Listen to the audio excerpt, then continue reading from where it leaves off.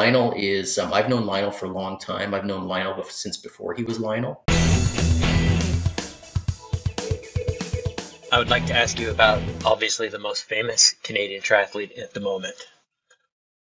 What did you think about Lionel's success yesterday? We could talk for a couple hours about St. George if you want. It's that was one for the ages. You know, I'll tell you, it was just so interesting to see all those athletes on a completely different course after years and years of Kona. You know, after years and years of basically same climate, same course, and same kind of athletes having success. We're like, who's going to rise to the top? And of course, just some new faces showing up as well, and new skill sets, and obviously Blumenfeld setting the world on fire at every distance over the last 12 months. Like maybe we've never seen one of the all-time greats already, and he's not even 30. But Lionel is, I've known Lionel for a long time. I've known Lionel since before he was Lionel, when he was an emerging Canadian athlete, and obviously had some talent. He was a heck of a runner who'd, you know, had some personal struggles early in his life, which are well documented, and managed to rechannel his personal struggles into a more positive pathway of sport.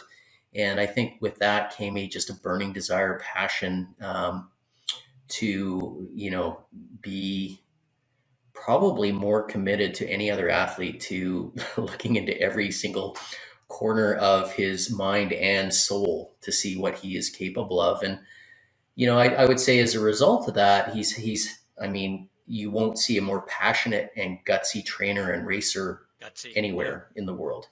There's no quit in that man.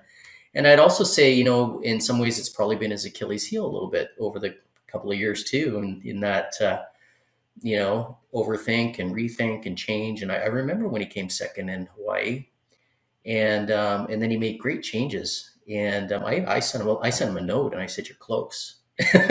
You know, I said, you probably could just repeat the same training cycle, you know, have the cards dealt just a little bit differently on the day, and you're going to win. You know, you're always going to be there. But for Lionel, that's not enough. Like, he wants to make sure that not only is he in the mix, but he's got an opportunity to, you know, to dominate and to, you know, find his own personal excellence as well, just like everybody else, you know.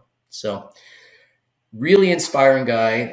I like how he is just so, he just pulls the curtains back and says, here I am, this is who I am, this is my experience. And he's super authentic.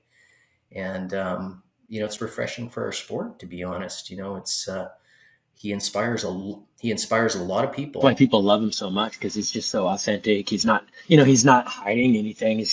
He's not trying to like be cagey or kind of like, oh, you know, I'm not going to share my training plan or my, you know, my power files with anybody. It's secret.